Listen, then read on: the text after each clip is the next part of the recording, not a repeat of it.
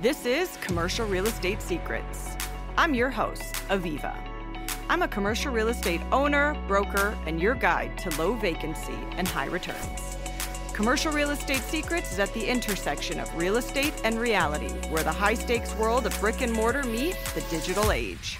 Ready to build your empire? This is Commercial Real Estate Secrets. This week's listener of the week is CRE on a Sunday. CRE on a Sunday.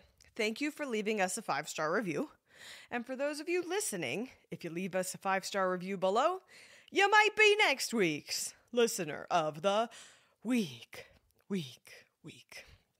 Now, I want to talk about this phenomenon I have experienced over the last year or two about commercial real estate and social media, and really any industry and every industry, and how social media and posting on social media pertains to it, if you will.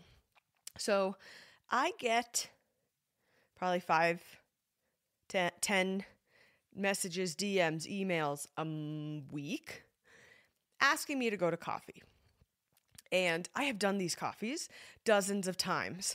And this is a professional. It might be a title rep. It might be a broker. It might be a financial advisor or a syndicator.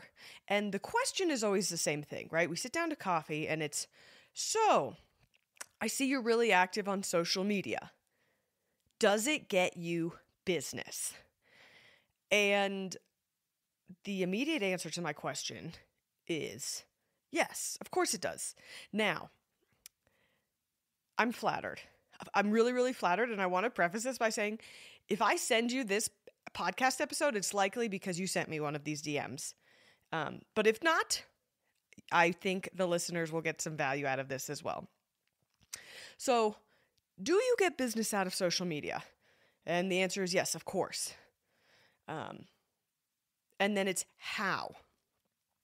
And this is such a big topic, but it's what I always say is it's like they used to say in residential real estate, I'm sure in commercial real estate, you want to become the mayor of your town. You want to become the authority of your town.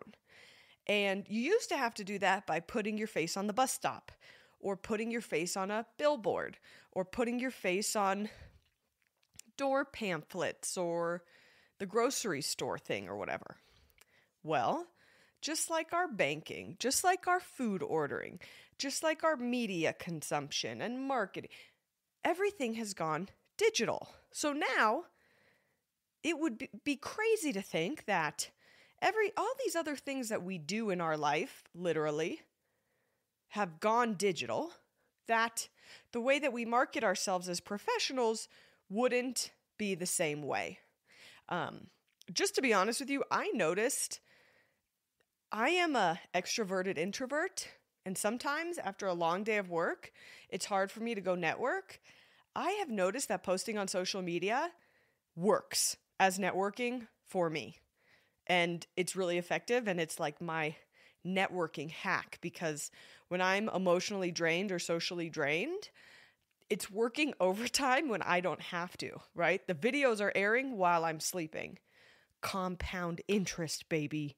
Anyway, so when you talk about becoming the mayor of your own town, how do you do so? Well, the crazy thing about social media is that A, it's way more targeted, right? Your followers follow you, you post, they see it. B, it's free. No more ocean-bound leaf pamphlets. And C, you can do it at scale. It can take no time at all. Look, I'm in my basement right now.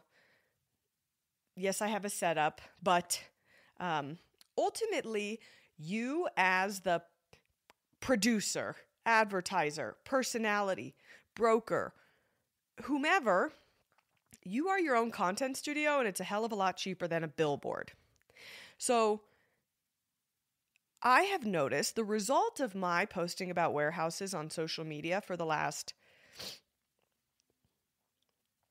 we'll say 4 years, is that within my social circles, within my communities, and within my town, I have become the warehouse girl.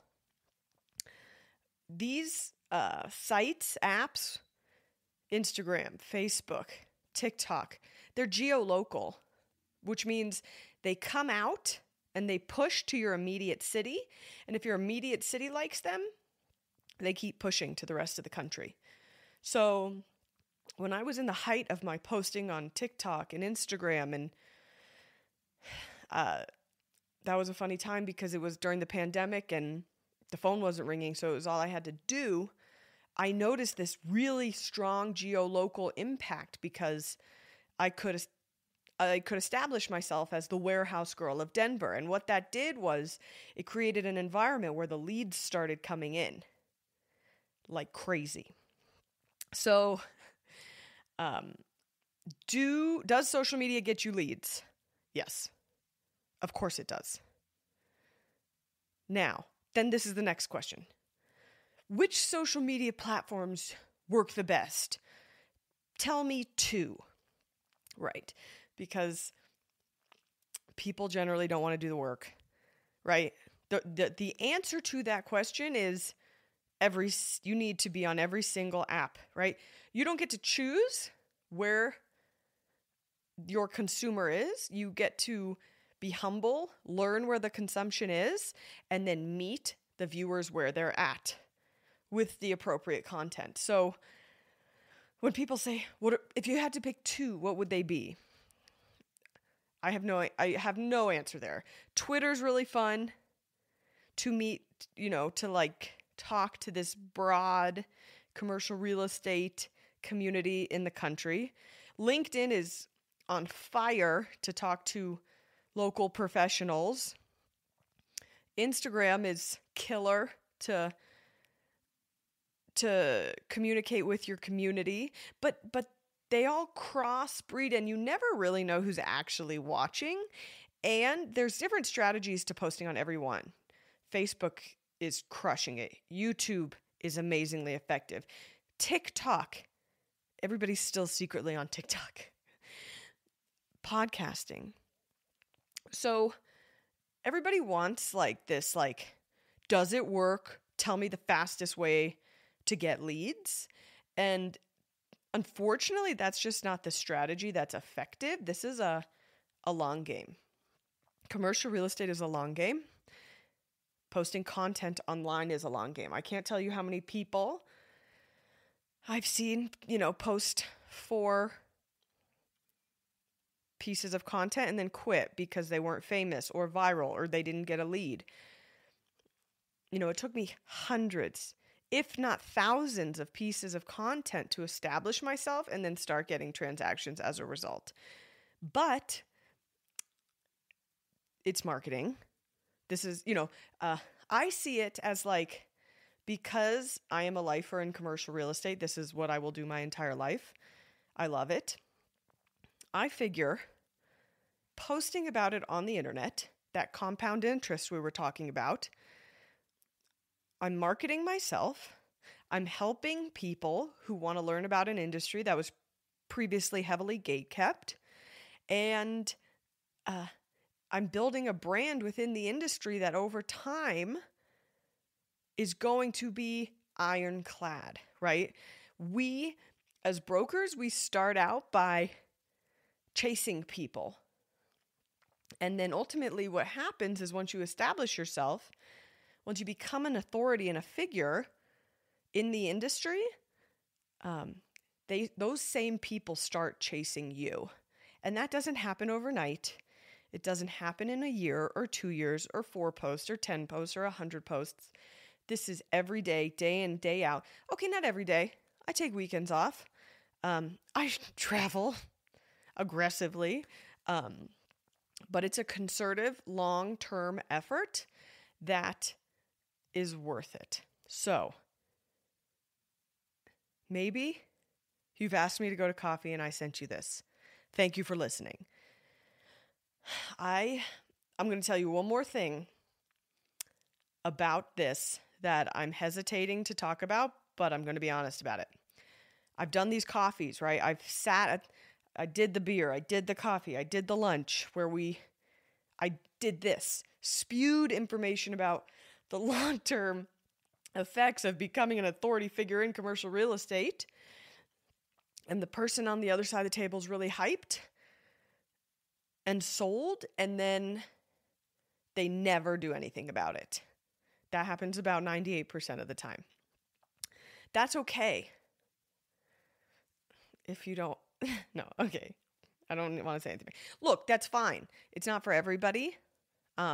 Video content isn't for everybody, but there are a lot of different ways to get your content across. And quite frankly, if you're a commercial real estate broker and you don't want to put content out like this, you're just going to get crushed in time by those who are willing to do so.